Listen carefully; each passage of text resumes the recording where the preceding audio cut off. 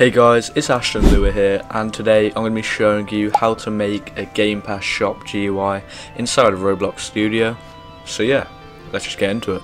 So first of all, you want to download the model from the first link in the description of this video, and once you've done that, and when you're in Studio, you want to go to Toolbox here and go to My Models, and you'll see Ashton Lua's Game Pass shop. Just click on that, click out of this.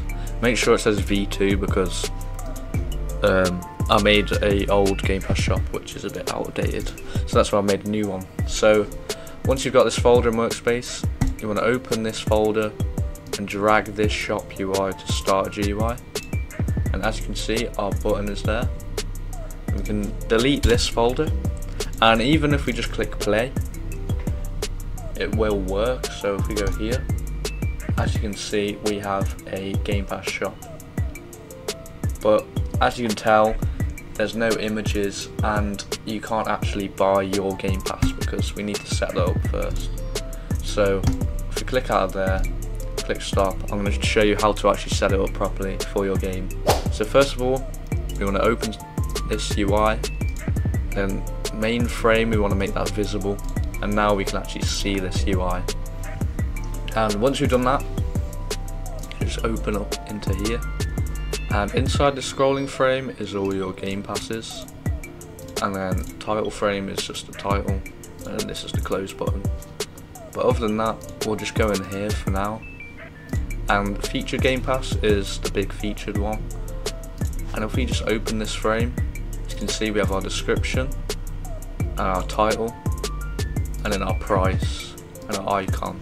So if you want to, change your icon to whatever, I'm just going to choose one. So say for example, I'll just choose an icon, there we go. And then you probably want to make the background transparent. Well, it's up to you actually, but yeah, just like that. There we go, we have our icon, and then description. I mean, I don't, this is just a fake Game Pass, I don't know, 2 times speed.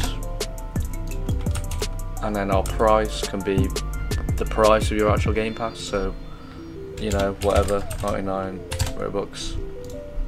And then once you've customized your Game Pass, you want to actually go into this image button, and then you should see prompt here.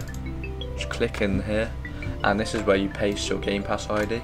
If you don't know what a Game Pass ID is, it's the URL for your Game Pass. So if I just make a Game Pass real quick, so I'm in my game here, and if we go to passes and create a pass, then I can just make, I don't know, 2 times speed, create pass.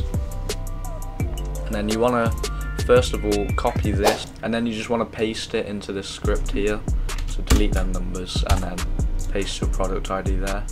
Now that you've pasted the ID in, this will work and it will let you buy your own Game Pass. So you'll do this for each one of these. You can customize this UI however you want. So for example, there's gradients here, so I could make this blue if I wanted to, like that. As you can see, customized. And yeah, that's pretty much it for this tutorial.